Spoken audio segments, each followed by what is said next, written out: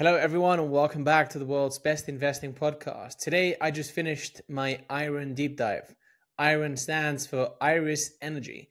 And my takeaway from this deep dive is that IREN is basically applying the same playbook that Tesla has applied that has seen the company become a free cash flow machine over the past decade, except IREN is applying that playbook to data centers.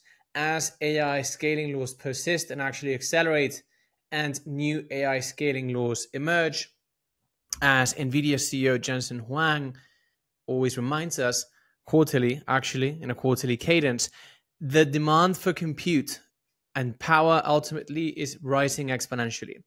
We need much more energy than we currently have, and it's possible that over the coming 5 to 10 years, AI scales so much that we basically don't have enough energy to continue scaling it.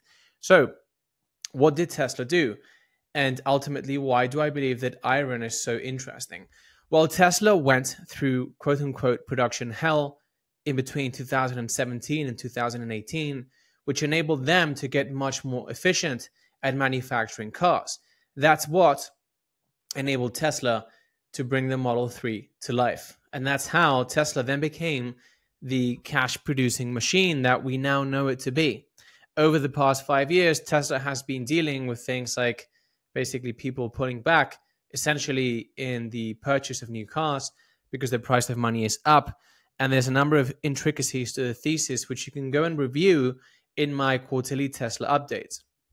However, it remains that these guys built an amazing platform. Once they went through production hell once, and they brought the Model 3 to life, they've been able to take that blueprint and instantiate various factories worldwide and essentially pump out cars into the road in a way that's increasingly cheaper and harder to emulate profitably. That's because they're constantly iterating on the platform, and therefore they can put out cars cheaper, faster, essentially, than anyone else. Now that's bootloading the next platform, which is basically you put more cars on the road than anyone else, and they run on this vertically integrated infrastructure. Therefore, they pick up more data than anyone else. Therefore, you create the best physical AI out there in the world. So the thing with IREN is essentially that in the past 2 to 3 years, they've increased their capacity for compute measured in exahash by 50x. Basically, a hash is the unit of compute that you have to do to solve a puzzle in the Bitcoin network. And as the network scales, you have to solve more of these puzzles to actually unlock one Bitcoin. And therefore, the more exahash IREN can run, the more it can mine. And IREN makes money by mining Bitcoins and then selling them in the market straight away. And so they've multiplied their capacity to basically solve problems in the Bitcoin network by 50x. And they've reduced the number of joules per terahash just being a different measure of the same, basically of how many units of work you have to do, by 50% in the past 2 to 3 years. To me, this screams process power. The reason they are able to radically enhance the scale at which they operate and the energetic efficiency is that they have a blueprint. And so they developed a blueprint in a facility called Canal Flats, and then they took that into their new facilities, at the time new, one of them being Childress. I hope I'm pronouncing that well. Maybe it's pronounced Childress. I don't know. But basically, this site is where they now concentrate most of their activity.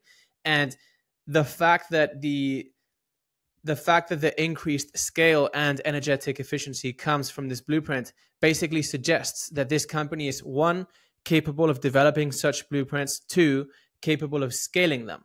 And so you guys know I'm not necessarily a fan of Bitcoin. I am much more a fan of productive assets. So I'd much rather own a Palantir or, even a Netflix than Bitcoin and stuff like that. But these guys, what they're doing is they're funding this blueprint for data centers and actual physical instances of new data centers by mining Bitcoin and selling them in the market.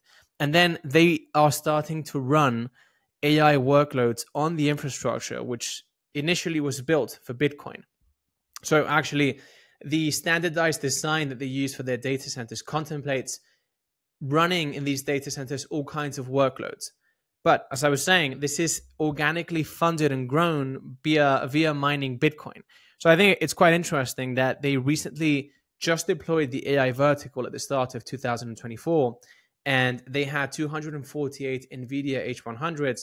And then as of the last quarter, which is Q3 fiscal year 2025, they had 1,896 H100s and H200s. So what I believe is likely going to happen here, and there's a lot of details in the deep dive. What I believe is more likely than not is that they continue iterating on this blueprint such that over time, they deploy more and more data centers, which I was explaining, get funded by essentially mining Bitcoin and then present the upside at a marginal cost by essentially pointing those facilities at AI workloads. And so it's interesting. It's an asymmetry in that if you don't quite believe in crypto, as is my case, this gives you an exposure to two of the most prominent compute workloads of our time, which is crypto and AI. So say AI fails and crypto works, you get exposure to that, and vice versa. And so generally, I talk a lot about the concept of process power.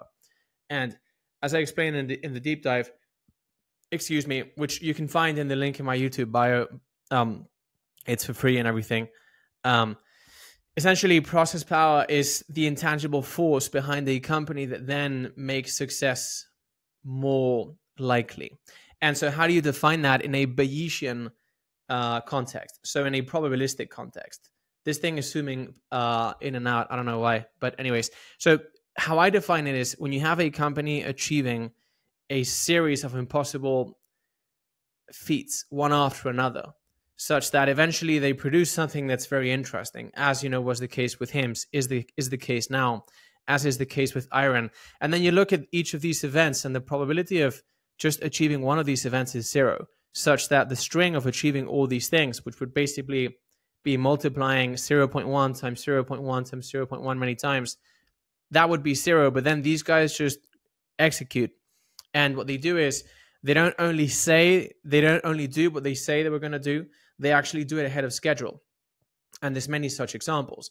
So one example of this is the completion of the aforementioned Canal Flats site, which is based in southeastern British Columbia. So it was scheduled for December 2021, but it was actually completed in September 2021. The site was expected to operate at 700 petahash, which again is just a measure of how many hashes, units of work you have to do to basically stake compute into the Bitcoin network. But it was actually operating at 850 petahash in Q3 fiscal year 2022. So many examples of these guys doing that. One thing I really liked, and it was one of the key pieces of data that really enabled me, that really make me think these guys have tremendous process power, is the fact that even though they've been growing scale tremendously, so I believe they recently just announced that they hit 50 exahash yesterday. And if you look at the quarterly earnings report, the curve in terms of how many exahash they have at any point in time has grown so rapidly. But it's interesting that in Q1 fiscal year 2025, IREN management said, hey, I think we're going to see operating leverage gains going forward into the year. And then in Q3 fiscal year 2025, which is the last earnings report, IREN's other costs, which I believe are basically the costs required to run the data centers, etc., have gone from 23.76% to 17.08% of revenue year over year. So you see scale growing very quickly, energetic efficiency growing very quickly, and then the overhead costs as a percentage of revenue declining very fast. And so that just screams a management team and an organization more broadly that's capable of focusing on the curves that you actually need to compound in order to create value and do so durably in the face of competition in the market. So that's what Tesla has done over the past decade. And that's what you see these guys doing, obviously at much earlier stages. This is not a Tesla yet. Actually, the cash flows are remarkably negative. I talk about how the SEC required IREN to report the cash flows from the sale of Bitcoin as cash from investing activities and not cash from operations, even though that is primarily how they make money. And so that is one distinction to have in mind. But essentially, you have, on the one hand, revenue that's growing exponentially, and then you have cash flows that are negative. The balance sheet is slightly net positive, so they have a little bit more cash than debt, which makes the thesis a little bit more sustainable. But cash from operations and cash from investing are highly negative, and so they are burning cash. They have demonstrated an ability to raise cash when required, but obviously if you don't start producing cash from operations, cash in general, that's going to end up in shareholder dilution. But anyways, the rate at which they are increasing their overall power capacity is tremendous. Right now, I believe they are increasing their capacity by 50 megawatts per month. And in aggregate, at this point in time, what they have is something like 2.93 gigawatts of contracted connection to the grid. And so what I think is going to happen in the short term is that as AI continues scaling, you actually have this power shortage, and these guys really have the infrastructure to deliver. So I think that this company continues to gain traction because, look, I mean, one thing that I really liked is that they were, I believe it was a few years ago, they were doing something like 30 joules per terahash, and then they were able to make this single purchase decision. So they bought ASICs from a company called Bitmain, and the joules per terahash declined drastically. It's another qualitative insight, but again, this company is just full of examples of them taking decisions that then decisively produce better numbers where it really matters. And another thing that's interesting is that when they started the Canal Flats site, which, as I was saying, is based in southeastern British Columbia, they were doing an average of $0.05 per kilowatt hour.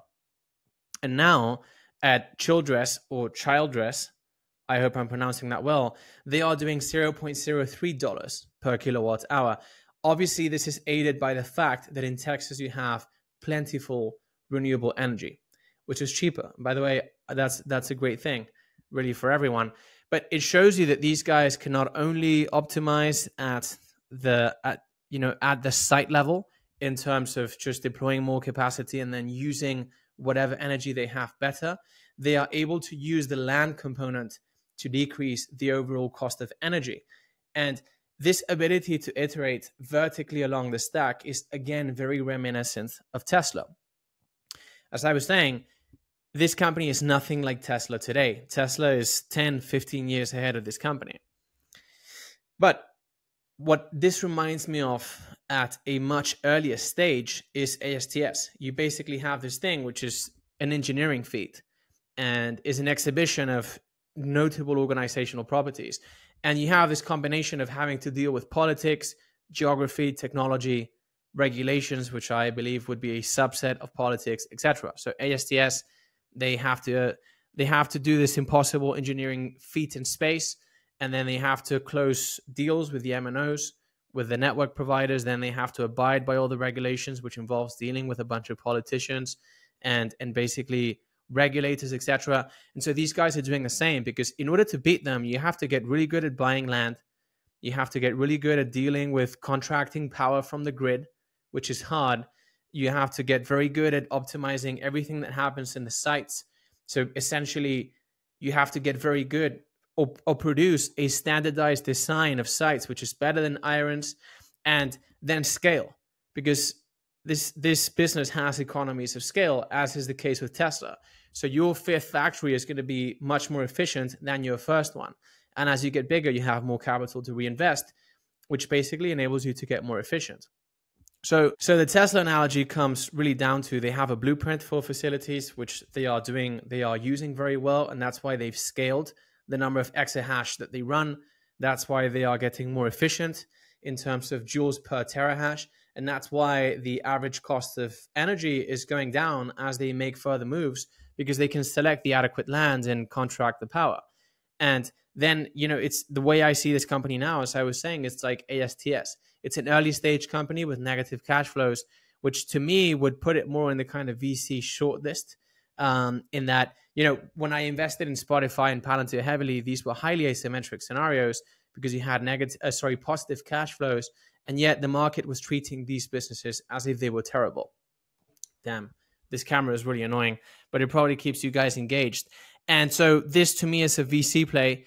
If you want to read the full deep dive, you can go and do so via the link in my YouTube bio. I think you guys are going to love it. Lots of quotes from management, etc. But going forward, the thesis rests on two ideas, which is one, IREN's ability to deploy more gigawatts. I told you guys they now have 2.93 gigawatts, which I think is a big chunk of the energy shortage that is expected to happen at some point in the coming years with AI scaling.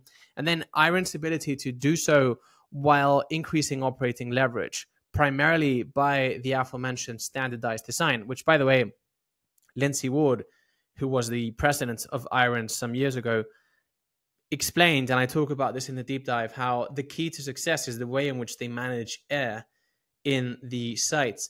And so one thing they have is these fans, which basically go up and down in terms of activity according to the temperature, which you would think is basic, but obviously they go into a lot of detail when they talk about this.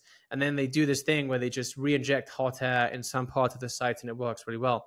Whatever it is, these guys are doing very well because allegedly this is the only profitable Bitcoin miner in the industry. So I believe that gives you an idea of really how this company is positioned to do going forward. All right, guys, so thank you very much for joining me today. As always, if you enjoyed this IREN deep dive, could you please share this with someone else? These deep dives are for free. And so the only way this grows is with your help. So thank you very much in advance. Take care and see you next time.